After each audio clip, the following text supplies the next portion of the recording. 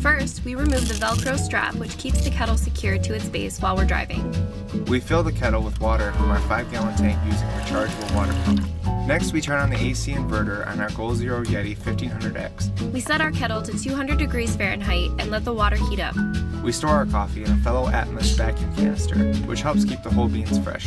Next, we add 5 tablespoons of coffee beans into the grinder. The grinder makes quick work of the beans, and a knocker on the side ensures that all the grounds fall into the magnetic catch. Now that the kettle is up to temperature, we add a paper filter to the Chemex and rinse it with hot water to remove any extraneous paper flavors. Then we discard the extra water and add the grounds. We pour just enough water over the grounds to wet them and allow the coffee to bloom for about 30 seconds.